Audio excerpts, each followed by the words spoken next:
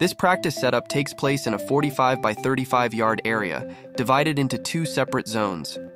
The activity emphasizes attacking in wide areas with a focus on combination play, timing of runs, and exploiting an opponent's weak side. The activity begins with 6 players in red as the attacking team and 4 players in blue as the defenders. The red team look to combine with each other in the attempt to play between the blue defenders and behind opposition lines with properly timed runs and passes. The blue defenders will need to shift together and stay connected, closing down any passing lanes. If the red team manages to find space in behind, they can now shoot on either of the 2 mini goals to score. If the blue team win possession, they can now shoot on the big counter goal in an effort to score.